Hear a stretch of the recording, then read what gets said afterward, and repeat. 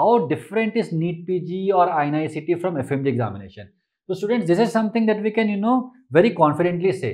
If you had asked this question 5 years back, we would have said that if NEET PG is at a level of 8 and if INI-CET is at a level of 10, FMG was at a level of say 4 or 5.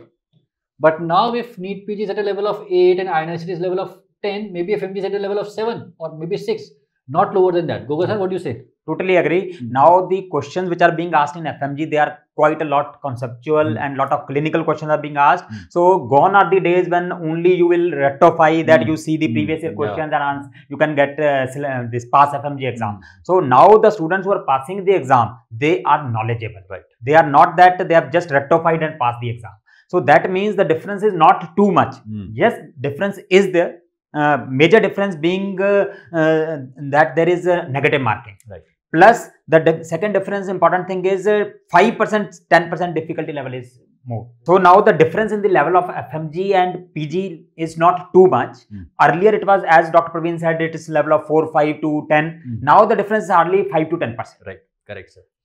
But at the same time there is some difference, as Goga sir rightly mentioned. One is the difference of negative marks, right? So in FMG examination, you would not care for negative marks. If you can get 150 correct, you are through.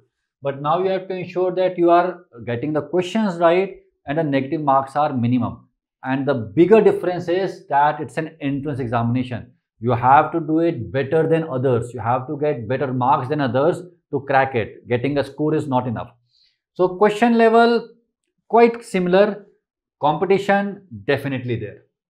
So efforts that are required are also going to be higher.